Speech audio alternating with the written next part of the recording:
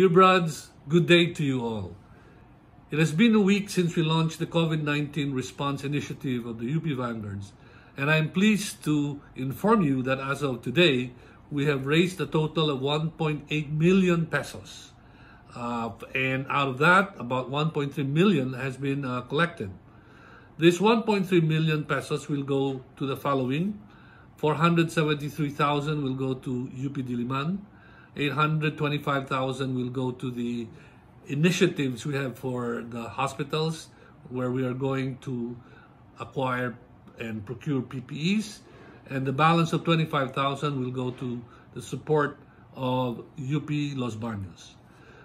We started last week with providing brunch and dinner for the UP Diliman dormers, and we are going to be providing 2 washing machines that will be used by the 2 dorms here in UP Diliman. The 825,000 pesos allocation for PPE procurement will be used for the initial acquisition of 400 hazmat suits, 400 face shields, and 800 isolation suits. A private individual whom I tapped for our initiative also donated 1,000 face masks, and 500 have already been picked up by the Amang Rodriguez Hospital, where our Brad Richie Ragaza is working. The 25,000 pesos allocation for UPLB assistance was used for the procurement of 200 personal hygiene packs for Brads, cadet officers, and students, as well as materials for making 500 pieces of face shields, do-it-yourself face shields. These will be used for the frontliners who are working in the UP Los Baños campus.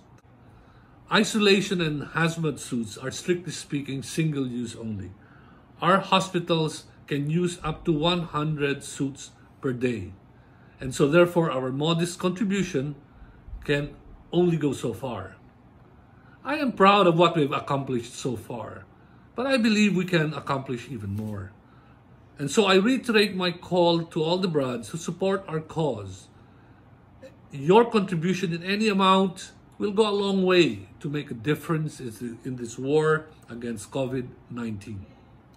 As we adapt to the developing situation, let us strengthen our collective resolve to sustain this effort and to aid those in need.